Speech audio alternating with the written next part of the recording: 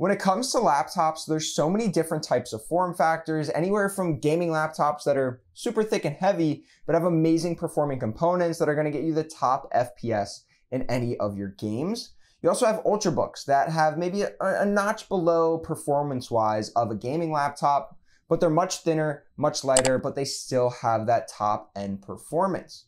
And then you have a bunch of things in between, but you also have some of those weird form factors like your detachable keyboards from your laptops. And then you have two-in-one laptops like this Lenovo Yoga 9i, the newest generation from Lenovo with an Intel i7 1260p, 4 performance cores, 8 efficiency cores, giving you 12 cores and 16 threads.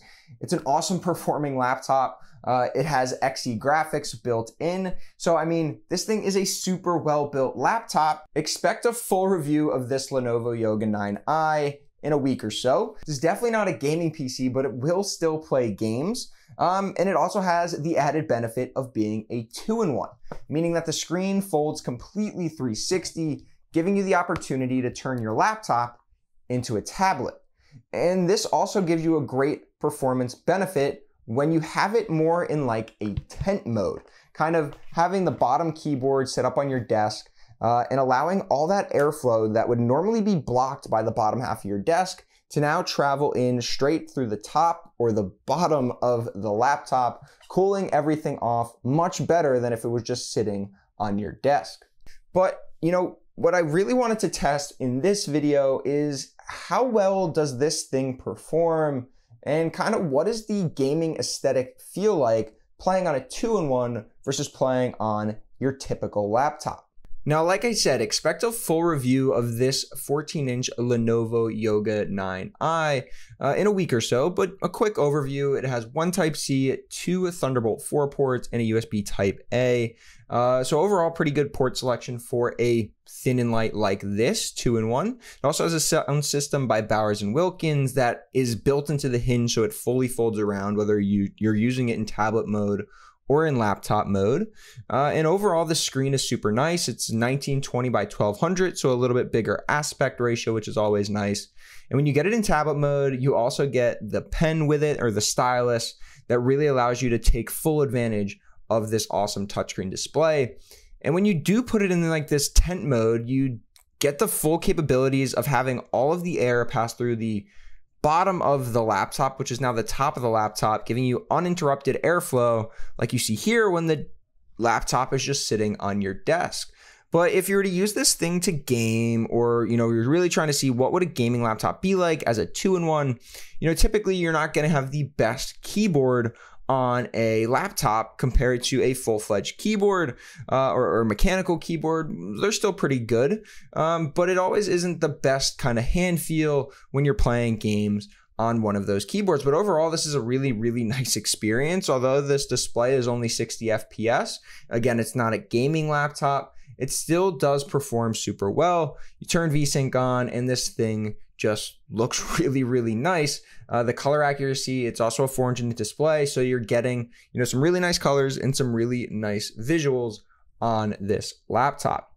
But what if we do use it in 2-in-1 mode and we actually flip the screen over? Now we're getting that full-fledged uninterrupted airflow like I mentioned, and now you bring out your mechanical keyboard, you have your gaming mouse, and you use this thing like a desktop. You have a 14-inch or maybe a 16-inch display. You hook up your laptop to your keyboard and your mouse, and now it's a full-fledged gaming laptop or gaming desktop using the laptop for the display, and then all your other peripherals match what you would have on your typical desktop. And again, I mean, super simple. With this thing, you have your Thunderbolt 4, so you have plenty of ports, and you get that uninterrupted airflow to those bottom fans, which is really going to make a difference, especially on a really high-end config with a 3080 or 3070 that's really going to draw a lot of power. But here you go. I mean, here's some of the gameplay. Now you get a full-fledged gaming setup with your laptop, the screen front and center, propped up by the bottom of the laptop. And again, I mean, the biggest piece here is just that bump to FPS, knowing that you're going to have much better temps and much longer sustained temps, being that you have that uninterrupted airflow to the bottom of the case, which is just gonna, of course, give you a better performance when you're playing games like Valorant or Fortnite or Apex or Call of Duty. You want to be able to just get that little bit extra boost in performance to really take advantage of a laptop with a higher refresh display like 120 or 144 hertz. But what if we actually did see this on a full-fledged laptop like a Lenovo Legion, Slim 7 or 5 Pro or whatever it would be? What would the performance, or what would it actually look like to turn one of these into a 2-in-1? And just for a little mock-up, I mean, it looks pretty sick as a 2-in-1, having your gaming laptop just have the opportunity to bring all that fresh air in and exhaust it out the sides and just be able to use it as a gaming desktop, as a laptop. So overall, I mean, this thing looks sick. So what do you guys think? Does this 2-in-1 form factor, tablet / laptop / gaming desktop make sense for, a full-fledged gaming laptop with super high-end performing components, an RTX 3070 Ti or 3080 with an i7 or an i9? Does that make sense to have this type of form factor on one of those high-end performing gaming laptops? I think so. I'd be interested to see Lenovo try and give that a shot. But let me know what your thoughts are down in the comments below. I'm super interested and eager to hear what you guys think.